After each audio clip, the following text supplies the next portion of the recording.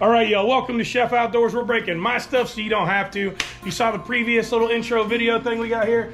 I got water in my lower cylinder. I found that out because I was changing plugs and my bottom plug was having some spark issues. I pulled it out and there was rust on it. All right, and what we did is we did full compression on both sides of the engine.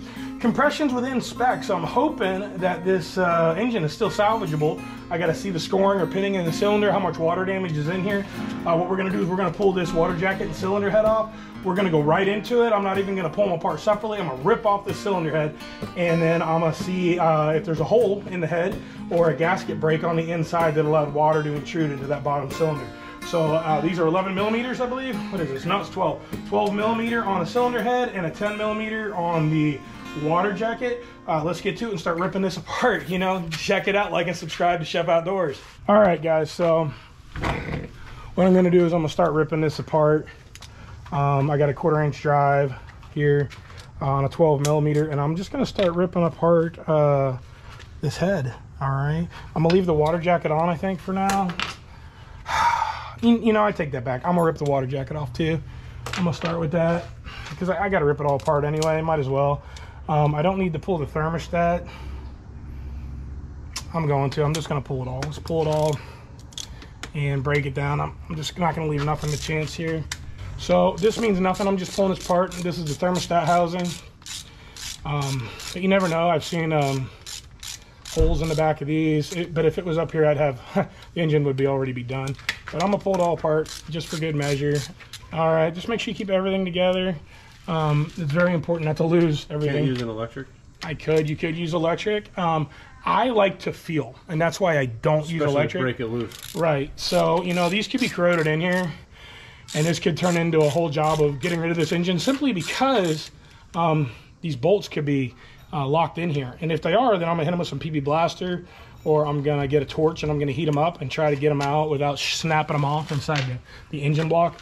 And that's why I don't use air. I want to feel everything that I'm doing. Like this bolt right now is very tough and it could break.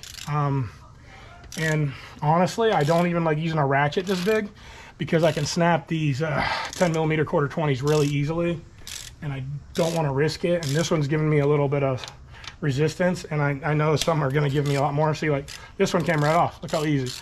But this one up top was giving me a lot more resistance. And you know, you really want to feel what's going on while you're working on it. You got to have a sense of what's happening to the metal as you're taking it apart, especially on these old engines. It's very important. This one's tripping me out a little bit. It might break still. No, it's loosening good. So a lot of times I'll use a small 1/4-20. A small 1/4 inch drive ratchet, just so I can't put a lot of weight on it and snap them, because I will just snap the crap out of them. I pulled these thermostats out a long time ago, and it looks pretty good in there. I'm just gonna keep it all together. I don't know if I'm reusing these heads. I wanna see what everything looks like. And then let's go ahead and go right down. You know, once you loosen all these, you could definitely use, see, like that one. You could definitely use a impact or something to put it apart with, but I at least want to do that first hit on every one of them. Like I know this one's really crappy and I don't like it. I'm afraid of breaking them, so I'm just loosening them all up. When you put these back together, there is a torque pattern with a torque spec sheet, and you will need a torque wrench, so they're at the proper foot or inch pounds as specified by the manufacturer. Numbered. So yeah, and they're numbered, so when you go back with your manual or your online torque spec sheet, you have a pattern in which you got to torque these back down so that the gasket on the cylinder head and water jacket are done correctly. So these are hard to get to in the bottom. I got a deep well 10 millimeter on this water jacket, and I'm gonna have to get a shallow well to be able to get to these. So I'm gonna go ahead and get that now, and we'll be right back. All right, I got a short well 10 millimeter. All right, I got the deep well. I'm just gonna put it over here with my stuff, and it's gonna allow me to get to these bottom bolts, and see what we can do here. Okay, loose, good. This one, I'm gonna have to use a wrench or a swivel socket on down there. You can't get to it, so you have to get a little bit more creative. All right, looking good. On the last couple I can't get to. I'm definitely gonna have to get a wrench and or a swivel socket to get to them. All right, and that's it. So we're gonna keep going on this and rip these apart. Make sure you take care of all your bolts and know where they're at. All right, y'all, so what I'm doing is I have loosened all these 10 millimeters on the water jacket up and instead of pulling it off, I'm gonna pull the head off and then I'll rip that apart after I get it out, just because I don't want to mess with these bottom two that I can't really get to. I don't have the right tool for the job right here at this moment, so I'm gonna go ahead and pull this head off completely, and then we'll remove the whole thing, and then I'll be able to access those water jacket bolts anyway. All right, so we're gonna go ahead and again, make sure you keep them all together. Make sure you're very careful when you are loosening them. Okay, you don't want to snap them, and these are all coming out nice, so I'm very happy with that. Very good. All right, and we're going to go ahead and get these all apart, and then we're going to see where the water's coming from.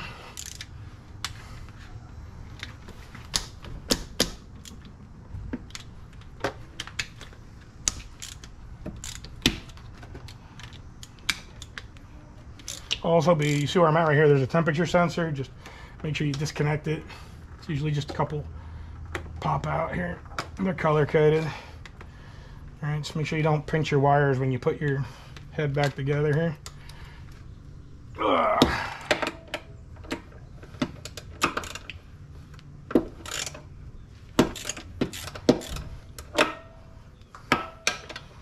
One in the bottom here. There's a bunch of these head bolts. Make sure you go one by one and you don't miss any of them.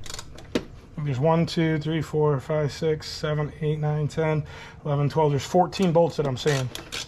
Make sure you got them all. Make sure you keep them all together. All right, let's get this done. All right, y'all, we're down to the last couple head bolts. So we're going to back these out. Like I said, I like to do them by hand. Once you bust them loose, you can pull them out with air tools or an impact or something, you know, whatever. But you want to make sure you don't snap the bolts. Literally the last one right here.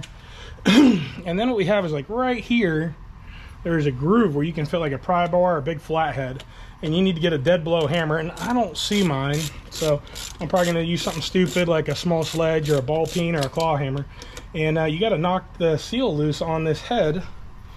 So kind of like wedge a pry bar or a, oh, mine's coming right off, that's beautiful, I don't even have to beat it, or a screwdriver into there, and that'll pop loose. And this thing is already loose. Look at that, I don't even have to kill it, so that's great. I'm happy I don't have to do that. And I still got a ground wire on the bottom that wasn't easily accessible, so I'll be able to get to that now. Moment of truth here. What are we missing? Oh, I got one more I missed. Yeah, that's why you always got to be careful. We got one more right here. Come on, little buddy.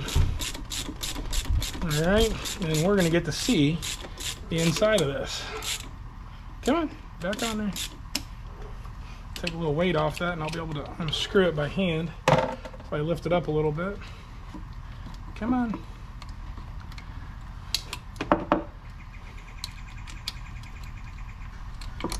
All right, this is the fun stuff. Come on, little bud, get out of there. Thought it was right there. Apparently not. So close. Come on, dude. Everything's got to be a pain in the butt. It's like, so there it is. All right, moment of truth. Let's look at this thing. All right, well, looks like we might have just had a gasket failure. I don't see any pinholes. Look at that, it looks pretty good. Totally salvageable. Looks like a gasket failure. So I'm gonna have to clean this up. See where the water rotted here? Around that. Looks like the water made its way in here. Then we had a gasket failure right there. Hey y'all, I just wanted to show you where the gasket failed.